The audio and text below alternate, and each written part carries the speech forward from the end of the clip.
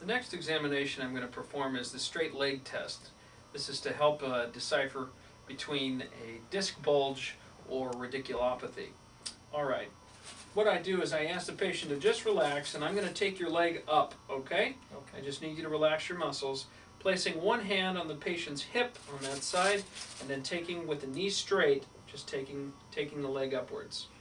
You have any discomfort with that? No. Just noting the angle at which the patient can bring his leg.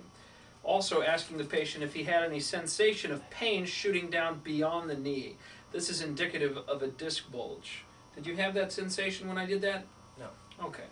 And again, going to the other side, bringing the leg up, knee straight, noticing the angle, asking the patient again if he's had any discomfort going on beyond the knee. No. Okay, great. This is the straight leg raises.